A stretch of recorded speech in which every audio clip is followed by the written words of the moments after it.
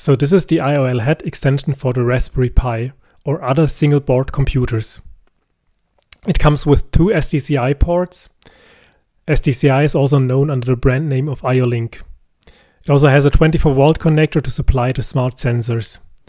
The IOL HAT connects to the Raspberry Pi over the 40-pin GPIO connector. Just like this. Then you need to add the Ethernet connection. The Raspberry Pi is supplied through the USB-C. Here is my first smart sensor. It is an IO-Link distance sensor from IFM that can sense distance to metallic objects. I use an M12 connector with open wires to connect to the plug-in connector that comes with the IOL HAT. This goes to the first port of the IOL HAT.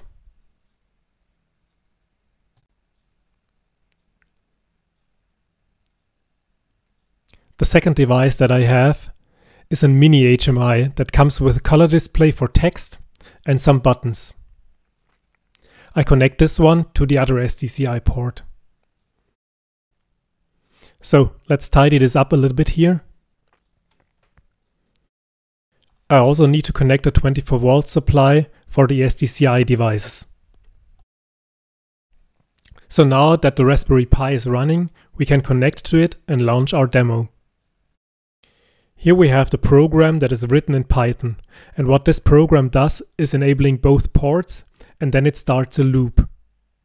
In the loop it reads the distance value from the distance sensor, and then it writes the distance value and a counter value to the HMI.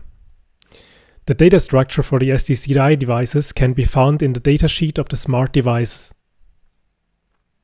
The program uses the IOL HAT library for ease of use to access the SDCI devices. Here I have two terminals open, in which I connect to the Raspberry Pi. In the first terminal, I'm going to start the IOL HAT server that communicates with my demo over TCP sockets. It starts with the ports disabled. In the second terminal, I'm going to start the demo. It enables the ports and outputs the position on the terminal and writes the position and counter value on the HMI. 8184 is the upper limit in this case. If I bring a metal nut near the sensor, you can see the distance values in the upper line decrease. The lower line is the counter that is incremented. I can also press the buttons and observe change of the button value.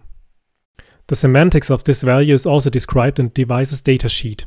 The cycle time for our two devices is 12 milliseconds.